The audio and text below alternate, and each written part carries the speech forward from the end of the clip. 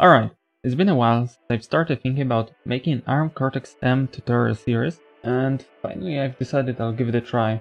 But before we start writing any code, we need to prepare our development environment. So let's begin.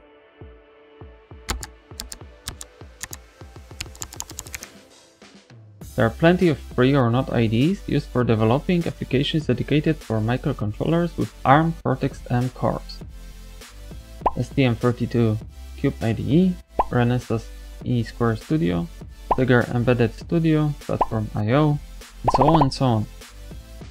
But instead of using one of these and accidentally getting bound to one certain microcontroller's vendor, I would like to propose you a development environment that is free to use for both personal and commercial projects and is capable of editing, compiling, programming, and debugging all ARM Cortex-M core-based microcontrollers, no matter which vendor you pick.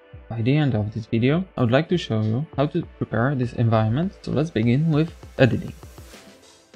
For editing, you could basically use any text editor capable of writing .h in .c or .cpp file. Even Notepad++ with basic syntax coloring is not that bad for writing some basic stuff. This, however, can get a little bit hard when your projects grow to significant sizes with many files and thousands of lines of code. Then, something that can support you with code completion functionality will definitely make your coding more efficient. And that's where Visual Studio Code comes in with its built-in IntelliJ. Installation is very simple. In your web browser, go to code.visualstudio.com and download the executable file. After downloading, launch the file and let the installer do everything for you.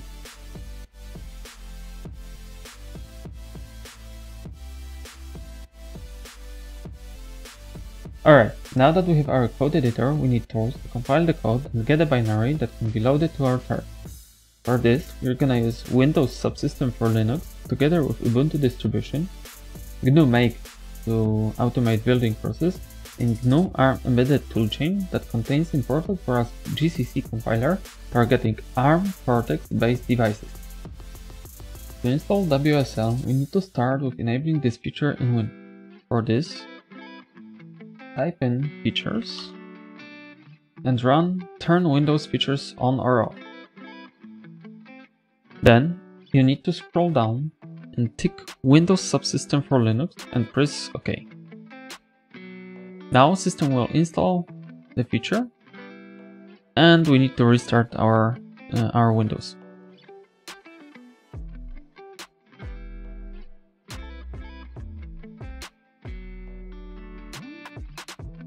After rebooting the system, WSL is ready to install our first Linux distribution. For this, launch Microsoft Store, search for Ubuntu,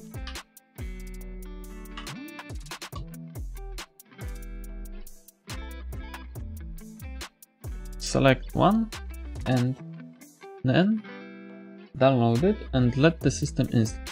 You don't need any signing in, just click the no thanks and then press install.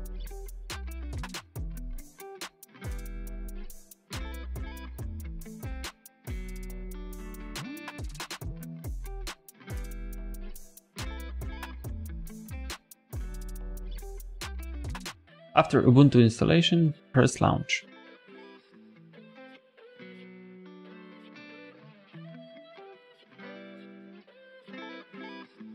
All you need to do is type in your username and password.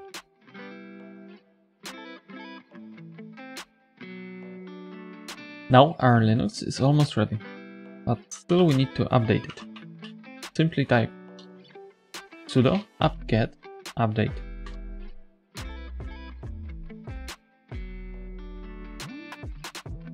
And then we need to upgrade.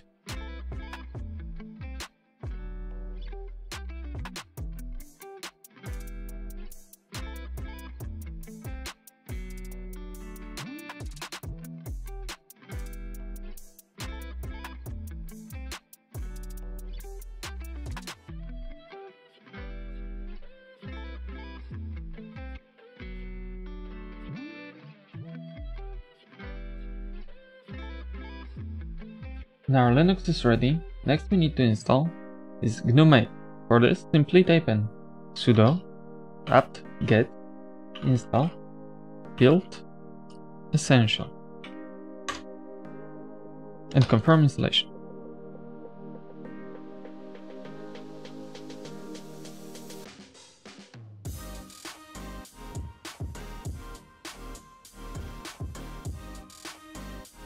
Make sure make is installed, type in make version. Console should print some information about installed make.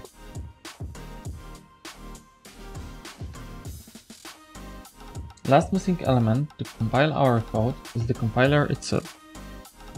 To get it, go to ARM developer website and download GCC ARM package for Linux.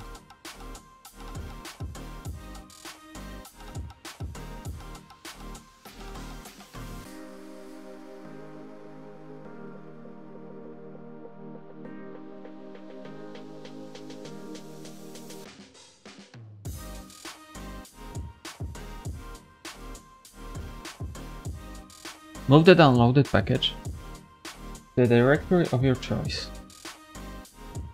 Now hold Shift, press right mouse button and click Open Linux Shell here. This will open Linux terminal in the directory you saved the compiler package. Type in tar vfx and name of the package and hit enter to unpack the toolchain.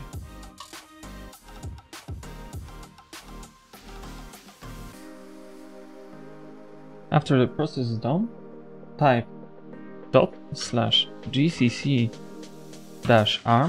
press tab, /bin/arm, tab, gcc, and press enter.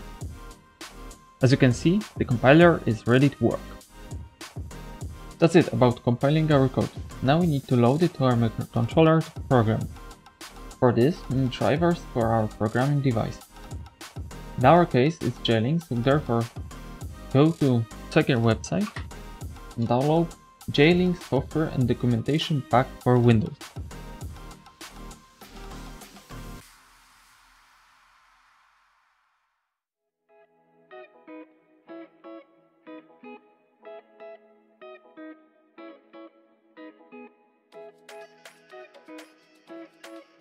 After downloading, run the installer.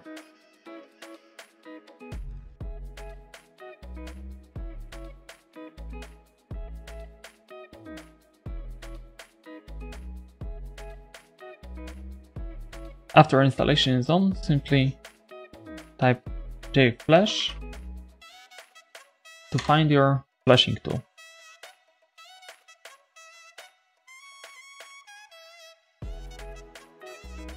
Fine, now we need last element to ready up our development environment, and that is the debugger.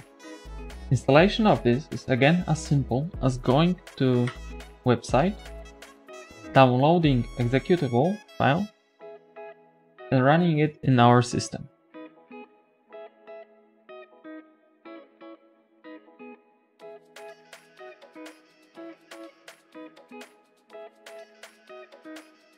Perfect. Now we have everything we need to start developing our application for ARM-based chip. In the next video, we are gonna create and run our very first project application targeted for a Cortex-M microcontroller. And that's it. Thanks for watching, and I'll see you in the next one.